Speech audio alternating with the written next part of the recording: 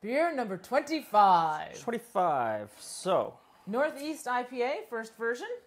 And we are starting to explore the world of water chemistry. This is a new step for us. yeah, my understanding of a Northeast IPA is that water chemistry is extremely important. So, we have a water tester, the Smart Brew water tester, the exact IDIP. We tested our water and we came up with... We needed to add some calcium chloride and some gypsum. Some gypsum. To give it the right feel. So... Oh. What are you saying? We didn't bottle it very well? We didn't bottle it very well. So okay, we're still working on that. Out of the keg, this was fantastic. Obviously, still playing with this bottle filler, trying to get it right. Apparently that's not a skill we've developed yet. No. So... Oh, you're going to taste it right away? Well, no, I was just going to smell it.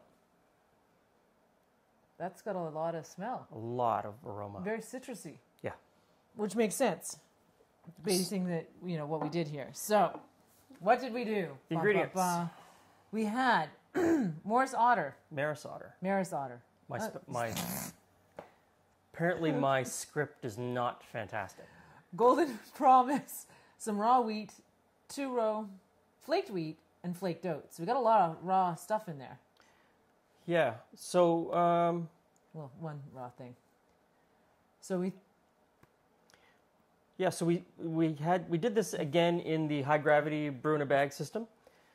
We mashed this at 149 degrees. So we did it in an hour and then we added 15 minutes. I assume that, and that was for the raw. Yeah, so 75 minutes this mashed.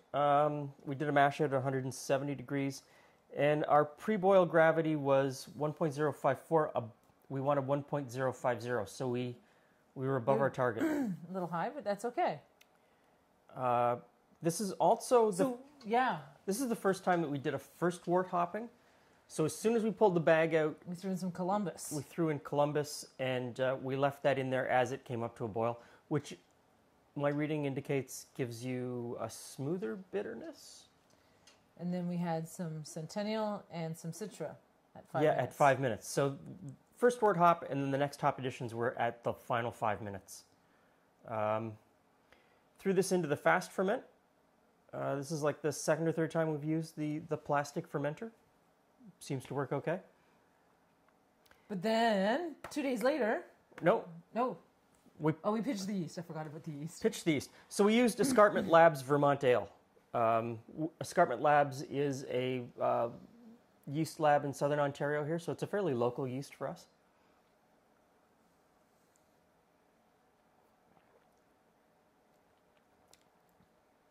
Oh, I like that. That's big. That is a big... Got a lot of flavor. If only... Got a bit of a bite. If only it was carbonated properly. Yeah. That's a good... Yeah, so... finishing the story. So 2 days after we pitched the yeast, we dry hopped with Citra and Centennial, so 28 grams of each. So that's 1 ounce of each as a dry hop.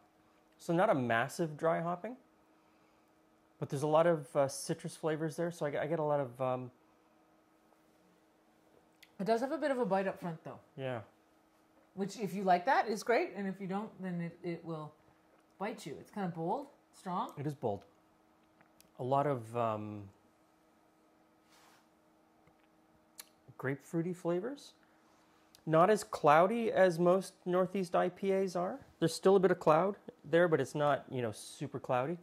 So if that was an issue, if we decided that was an issue, can we do the whole gelatin thing with this one as well? Or is that just promoting on this style? You could find it with gelatin, but then I read that strips out a lot of the hop flavor and aroma, so you want to leave it, allow it to be... So it's better to have it cloudy. Yeah. Okay, I'm okay with that. So this ended up as a 7.3 ABV, so fairly high alcohol content. Again, I think this is like a first beer or one beer during the evening. I don't think I could drink more than... Big. Yeah, I don't think I could drink more than one of these. But still, great first attempt. And I think this is something that I'll come back and explore a little bit more. Maybe with a larger dry hop charge. What are you hoping to get from a larger dry hop? More aroma with less bitterness. Okay, I'm going to write that down. And that will also make it cloudier, which is something that some people want, and other people say, no, it shouldn't be cloudy. Humans. That's okay. I'll drink it. Yeah, so I think I'd do the exact same grain schedule, same mash temperature, just change up the hops a little bit, and I'd use that Vermont ale yeast again. Okay, well, I made a note, so we're ready for version 2 whenever that happens. Cool.